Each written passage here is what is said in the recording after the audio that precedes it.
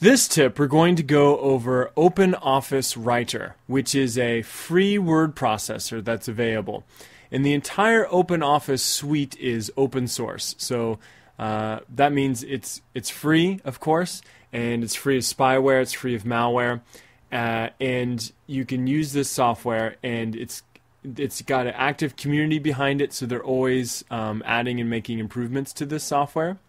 But the writer piece of software of this whole suite is fully featured. It can serve as a complete replacement to Microsoft Word.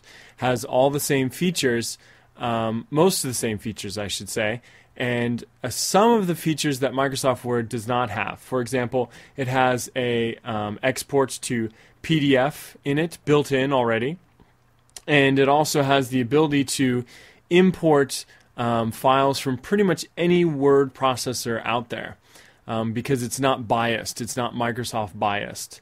So you can import anything from anyone and edit it without too many problems.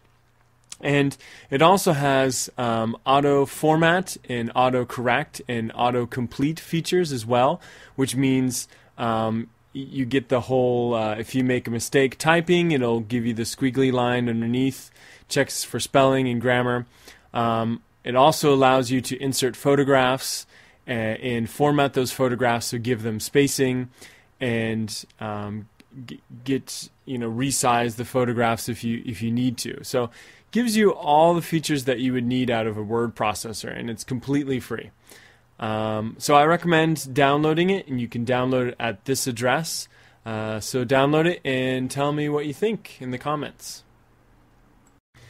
For more tips just like this one that show you exactly how to get the most out of your computer, come visit us at 100 Things to Do When You're Bored. That's 100 Things to Do When YOUR bored.com.